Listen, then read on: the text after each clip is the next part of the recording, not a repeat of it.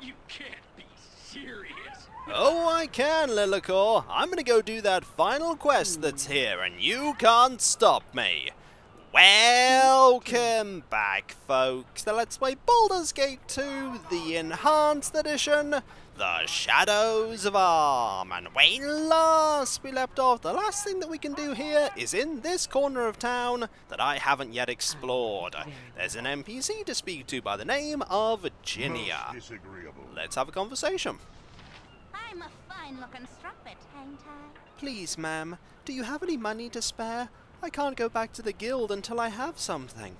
Of course I can spare a coin. Why is it that you worry about returning home empty-handed? You seem like a good person, ma'am. I will tell you if you promise not to tell Cremmy. Who is Cremmy? Cremmy is the source of my troubles, ma'am. Count yourself all the luckier if you don't know him. I wish I didn't. I should begin with my name, Ginia. I grew up in Brynlaw. My father was a tailor until he was killed, and my mother is long dead. My lady, things have not always been like this. Brynlaw was once a pleasant town, though my memories may be influenced by happier times in my own life. At any point you can bail from this story, but we're not going to. Go on. Regardless, life was hard, but it had its pleasures. We lived on fish and our produce. The asylum offered employment to many of us. Then the pirates arrived, led by the despot Desharik. Desharik had lost a war with another pirate king. Forced to this island, his ships invaded the town. They took our homes. Desharik killed our mayor and dumped his body into the sea. We were forced out into the streets. We begged the asylum to offer us shelter, but the wizards within locked the doors against us. My father could take no more injustice. He tried to get back into our house and was executed for breaking the law of the pirates. Once they've stolen something, the owner has no claim on it. Desharik said we would have to pay for our father's crime. He gave us to Cremmy, his lieutenant, as a reward for service. He put me to work as a courtesan for the drunken pirates. It's horrible, ma'am. He says that he'll kill my brother Aeson if I don't do it. We've met him already. He was the one that took some gold from us. Why have you not gathered your brother and run away from this man? There is no escape for Aeson and me. There is a smuggler who will take us, but we cannot afford to pay him. There is nowhere to run on this island. Where is this smuggler? I will pay for you and your brother's passage. I will also ensure that Cremmy never bothers you again. If there's one thing that Terri hates, it's slavery. Cremmy can be found near the inn. The smuggler's name is Callahan. We've spoken to him before. He will be near the docks. Thank you for your offer, but please be careful. Don't worry, I think we can handle this. Step 1, we're gonna go visit Callahan and see if we can get these people out of here. Then we'll go talk to Cremmy. There's Callahan. Hello, mate. What's the good word then? Callahan I be, scourge of Oh, hello, Terri. What can I do for you? Hello, Callahan. I'm here to speak to you about Ginia and Aeson. Aye, good kids. Sad tale. You be involved in this somehow? 'Tis the first I be hearing of it, if ye are. I want to help them escape the island. Can you offer them passage? That I can. For 100 GP per head. If ye can pay, I'll take 'em to Olgoth's Beard. Thorella will take care of 'em. That sounds fair. I'll pay for their passage. Then we be agreeing. Their passage is assured if you can get them away from that lout Cremmy. Send 'em to old Callahan when you've got things arranged. That we will. We gain 2,000 experience for that. Now it's time to talk to Cremmy. I don't need the rest of the party for this part. Cremmy doesn't look that fearsome. And this is when Cremmy is revealed to be a 27th level wizard. And I perish. But he looks like he's just wearing leather armor, so I don't think Terri will have much of a problem. Need something, stranger? I'm a busy man, friend. Why don't you go bother someone else? There's no need for that. I found the man I'm looking for. Why would you be looking for me? I don't even know you. But you do know Ginia and Aeson, do you not? What's the meaning of this? Those leeches are my property. Stay away from them. I will not allow you to abuse those two any longer. You're messing with the wrong man, fool. Oh, am I now? Have at thee, sir. You wouldn't hurt a lady, would you? That's 21 damage, that's 17 damage, and that's you gone. And hey, you did drop something quite valuable. You dropped a scroll of flesh to stone, and Galvena's medallion. Let's have a look at that, shall we? This is one of the medallions worn by the employees of Galvena's Fest Hall. It is used for identification. We could have used this to get into the Fest Hall without causing a ruckus. But we've already done that quest, so it's not really that useful to us.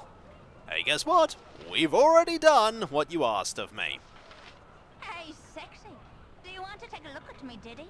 Is Cremmy gone, ma'am? Can he hurt us no longer? He is dead, Ginia. You and Aeson are free of his clutches. Then he is dead, but Desharik shall merely give us to someone else.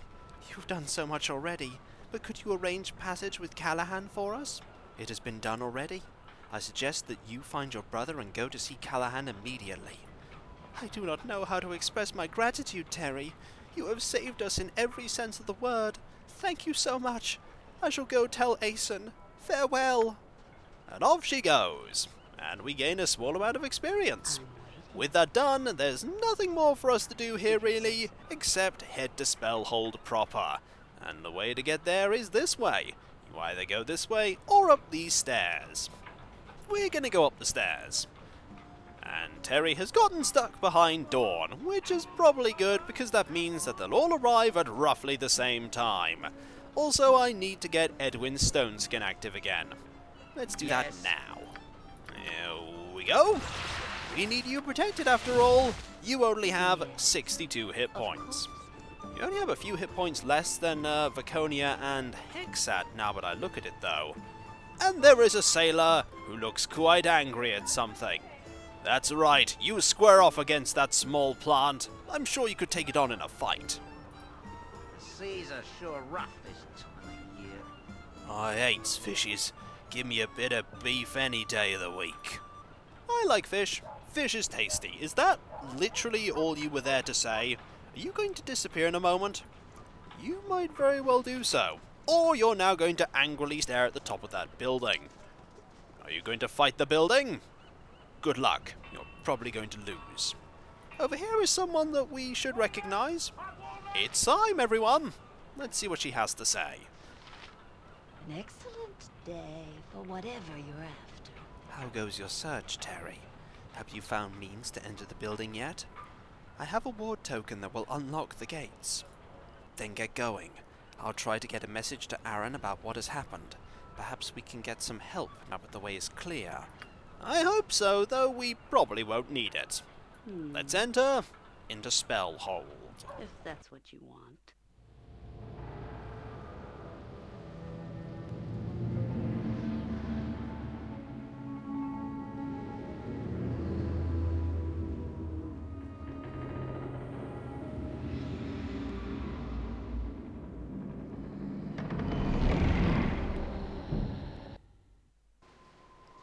Well, that place doesn't look inviting at all. In fact, I'd say that that is a super sinister and foreboding place, but we have to go in there for the plot. So, let's work our way in and deal with the fact that some of our characters are stuck on the same square. In fact, most of our characters are stuck on the same square. You're free now. And next we'll work on freeing you and you. There we go, we're all fine now. Let's quickly get past this bridge so that that doesn't happen again. And here are our foes, lizard men. I'm pretty sure that Terri can take care of these all by herself. Yep, she can defeat them in 2 hits.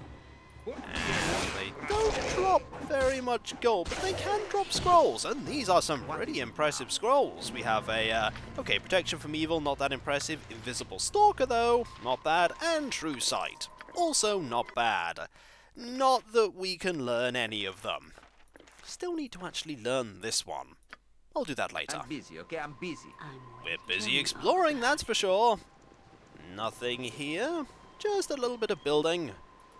Now let's deal once again with this, because it seems like you two are, there we go, you two are stuck on that space. This is happening quite a bit, and probably because there isn't much room to explore around. We'll move everyone up to here, a nice open location. And if memory serves, there is one more fight that can be had out here. And it's not an especially dangerous one for us. That's not leading anywhere, though we do see there's an area over there that we can examine at some point. Have you nothing else to do but bother me? Let's get you invisible again. Whatever you want. And move the frontline fighters forward. That be sounded right. It does indeed. A sensible tactic. No one here. Edwin, you're not a frontline fighter, but you can move forward if you want to. Dead. Move you back a bit here, and there we go. You three up here. Something now? Oh, we're going to be taking something out, Lilicore. This air elemental. Not an especially dangerous foe, because we've taken care of it. If that's what you There are a few barrels that we can look in. Nothing. One coin. And there's something down there that I can't get to. whatever you desire. Not from here. I think we get an opportunity to go down there later. Also, you may be wondering if we're going to go into the door that opened in the cutscene. No, you can't actually go in there. You can go into this door, though. And that's exactly what we're going to do. Let's save before we do so, because, of course, something is likely going to go wrong. It's way too quiet for this not to be a trap. Nothing to it. Let's go in. I trust you have good reason to be entering this place. It's Terri Coleman, isn't it? You may hear that voice and think, the Coordinator sounds a lot like Irenicus.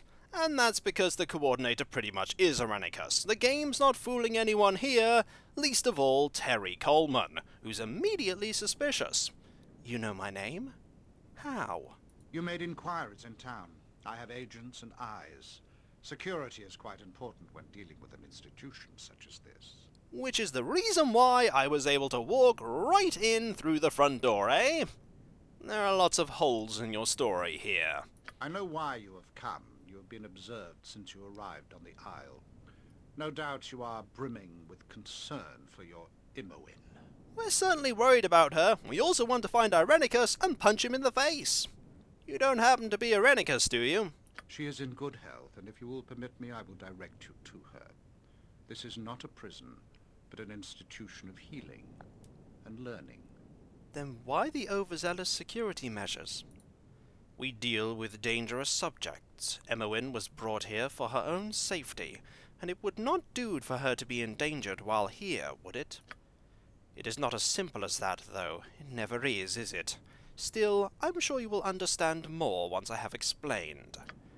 It would seem more a place to house those that prove too powerful for their own good. Useful, from a certain perspective. Please, you have worked so hard to come here. Allow me to show you what I mean. I shall let you examine the facilities, and Imoen, for yourself. Lead on, then, but I shall be wary of any treachery. This way, Terri Coleman. I will explain as we go. Loads of doors open, and the Coordinator moves really, really quickly. But you don't need to worry about losing track of him. This part of the game is very linear. And he stops when he wants to have a conversation. Like here. The residence for the magically deviant houses many people, all of whom can benefit from a structured environment. They can also be studied, such that what they are capable of is understood better. Take young Dealey here. She was cast from her family for her talents. At a remarkably young age, she learned how to shape magical energy, allowing her to change her form as she wishes. Have you a new face today? I think you do. I can see the real one. Tomorrow, I will be you, okay? Take that as the first warning of, wait, there's something not right here. Beyond the warning of, hey, this person sounds a lot like Irenicus. Dilly knows what's going on here. Here she is safe, and others have learned something of what she does. It is invaluable information. Is it now? Let's move on to this cell. This is Wanev. He used to be the asylum coordinator before I took the post. Too much exposure to magical forces, I suspect. What? What do you want? Is this not enough? I want this hole cleaned. Don't you stare at me. His mind could not handle the energies that circulate this place. A bad reaction to a particular spell unhinged him quite dramatically. Is that a spell you happen to cast? Just asking, you know, no reason why I'd suspect that. At all. I had a partner once that had an unfortunate reaction to a particular sword. That don't make it an accident. No one foresaw it, but with study we can prevent it happening again. His career is over then. Corgan knows what's going on as well. He suspects just as much as we do. I'm waiting. Whatever. Can we have a conversation with you? Hello. You are new. Those your faces? Funny. Maybe change them. What do you mean by change them? What's wrong with my face? Nothing. Don't you change your face? That's okay. I'll take it and change it for you. Don't worry. You can keep it too. Who are you today? Terri Coleman is my name. Terri Coleman? Okay, I'll be Terri Coleman tomorrow. I've seen you, so now I can take your face. Don't worry, you can keep it too. I'd like taking Puppy's face, but it scares him. He's not here though. Nice having a conversation with you. Let's briefly talk to Wanev. What? What do you want? Stand up straight. I want that report by dawn. I want this hole cleaned. Don't you stare at me. There's definitely something wrong with him. It's all right. Tired of working here. Wanted a holiday. Was thinking of retiring. Probably going to die. Time to move on under down. Down, down. Relax. I just wanted to ask you a few things. Shut up. No questions. Make an appointment. The coordinator speaks to no one. No one speaks the coordinator. Surrounded himself with a weakness and he finally succumbed to it. Trusting a male to make such a mistake. We're not going to learn anything from him. Let's move on. If you say so. This is Nalgir Skal. Once a great bard of some repute, though now he is little more than a child. His last research project was into the nature of the universe and what lies beyond the gods. Something apparently didn't like him looking. I'm not surprised about that. I used to have pretties piled high to the sky. Don't remember where they are, though. Pretties. Is this male helpless now? What worth is he to the greater society if he is kept like this? Dispose of him. Somehow he retains his spellcasting abilities, however, and is incredibly dangerous if unsupervised. Is he now? Let's talk to him, shall we? We might learn a thing or two. Hello. Have you come to play? I like to imagine stories of far away. Farther than you can see, or should. How do you come to be here? How do we come to be anywhere? I asked that once. Looked all the way beyond the stars. Pretty stars. Shouldn't look so far.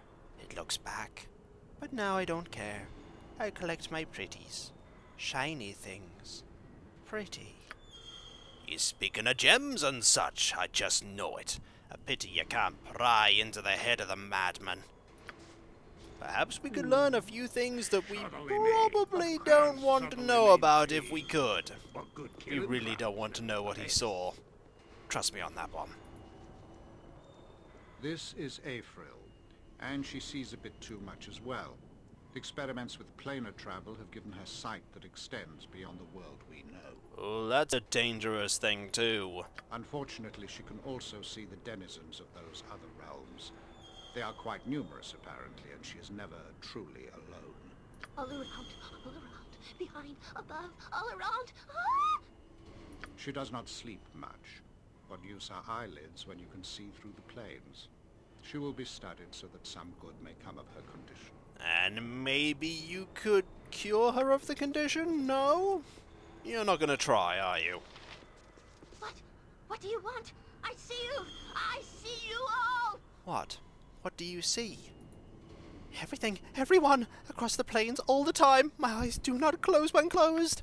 And they are next to you, and me, and everyone, always. More and more creatures from everywhere and every time. You're alone. Even when alone, you just cannot see.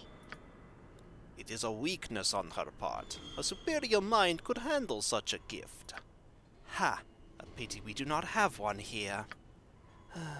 It's aggravations like this that will eventually cause me to fireball the entire party as they sleep. Yes, indeed. Everyone peaceful and quiet, and then boom! What are you talking about, wizard? Oh, nothing. Just muttering to myself. As always. Okay, that was a fun interaction. I liked that one. That's what you want. This is Tiax. Not too much is known about him. He was found raving on the side of some road. It's Tiax, everyone! You remember him? The replacement to Monteron in Baldur's Gate 1 that I looked forward to getting and then realized was a very disappointing character stat-wise? Tiax rules all. You are but grease for the wheels of his rule. Silence the squeaking of those that protest. He rules all. I don't think you do. Yes, Tiax. All the subtleties of a fireball in a teapot. Pity he's here. Let's move on, shall we? Obviously a danger, as you can see. Oh yes, we're going to talk to you, Tiax. Maybe you remember us. He rules all, he does. You are but a left bunion of his wondrous idol. You be grateful for the chance. Tiax, is that you? I haven't seen you in ages. What have you been up to? Tiax rules all from this throne room. You are all servants of his majesty, even as you feign ignorance. I will treasure this moment, gnome. You are exactly where you belong. The heavens move because he waves his hand. The waters stir as he twiddles his toes. The wind blows as he passes, and on a wind, he can break them all. If you're so powerful, why don't you leave this place? Well? Go on. Tiax takes no notice. Go and spread word of his mighty stature. Tiax rules all. Just ask him, and you shall see. I don't think they will see. Whatever you desire. We're going to leave you to it, Tiax. Probably forever. An aged elven mage is this cell's occupant. Very powerful, though he is incapable of trusting a soul. Dradil is his name. Bad dog! Bad dog! Werewolves all! Back with you! Obviously, he has had some sort of traumatic experience in the past. He cannot be allowed to roam with the power he possesses. Let's have a talk with him. Nothing. Hello. You! Do I know you? No, I don't know anyone. Back! Bad dog! Play dead! No more tests! No more questions! No more! Back! Bad dog! You, the rank smell of Gulladon the Unmanned! Bastard! I'm not sure who you're referring to. Also, we can't open this door. There's only one more person to see. And lastly, the one you seek. She is quite well, considering the circumstances. So empty. Empty. What have you done to her? She looks like a mere shadow of herself. She does not seem willing to respond right now. Her consciousness comes and goes. It is fortunate you arrived when you did. Yes, it is. I'll be leaving with her right now. Oh, you misunderstand. It is fortunate for me that you arrived when you did. I'm quite through with her for the moment. It is you that I am after. And the obvious trap is sprung. I knew you would seek her, and so the path was difficult but not impossible. All designed to test your potential. A foolish plan. I'm quite capable of countering any Cowled Wizard ambush. The Cowled Wizards no longer run the asylum. With Bodhi's aid, I was able to take control quite quickly.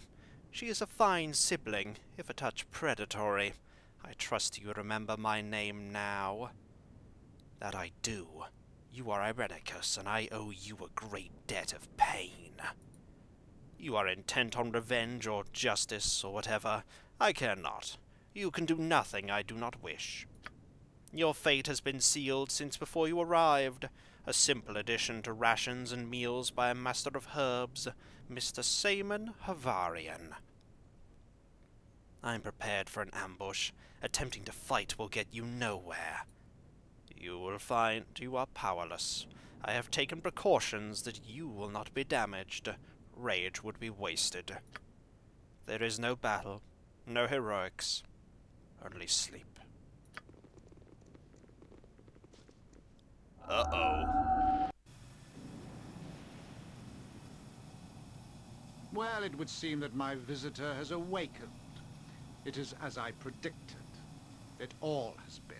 Looks like your master scheme has worked, Tyrannicus, and we are in some serious trouble. Also, our party are there. Imprisoned, but fine. You really should have took their equipment, Tyrannicus. I fear I have had an advantage over you. I have planned your coming from the start. It could be no other way. A bit of treachery by Seaman and a spell component goes into a soup or some other dish, undetectable and nothing more than a seasoning until my casting. But don't worry, you won't have to think about any of this or that. Your life ends today. What are you doing, Tyrannicus? What is all of this? That is not for you to know. Suffice to say that I regret what must occur. I know the rage you will feel once I am done. I seek the death of others for similar reasons. Don't worry, Emowyn has already suffered what she must for my cause. She even survived, and this bodes well for you.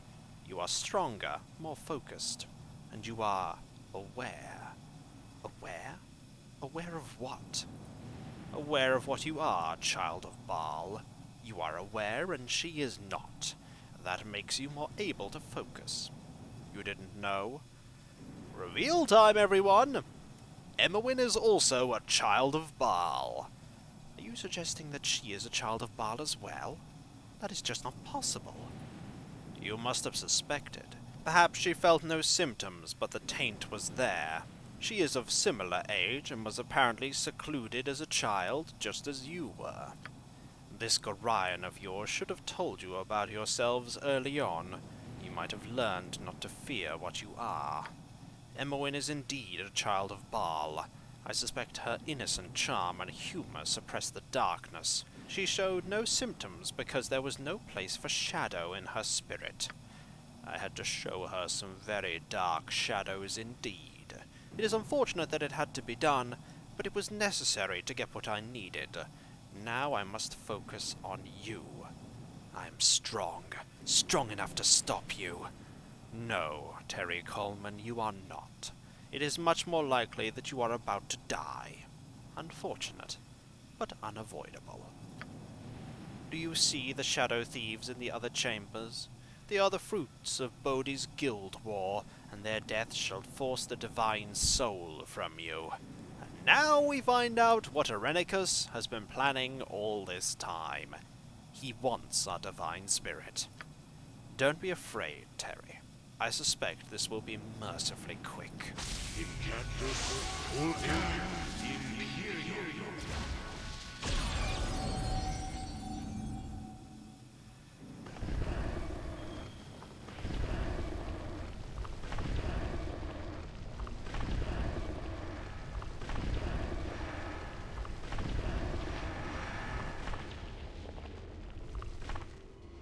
Do not fight.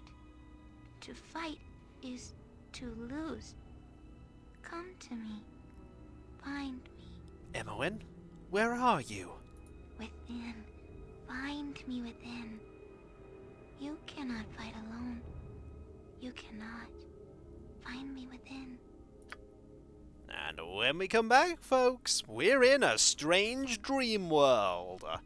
And it looks a lot like Candlekeep, at least from here. What could Emowyn be talking about? Just what is Tyrannicus doing? And can we stop it? We'll find out next time. And I'll catch you next time, folks. And I'll see you then. Later.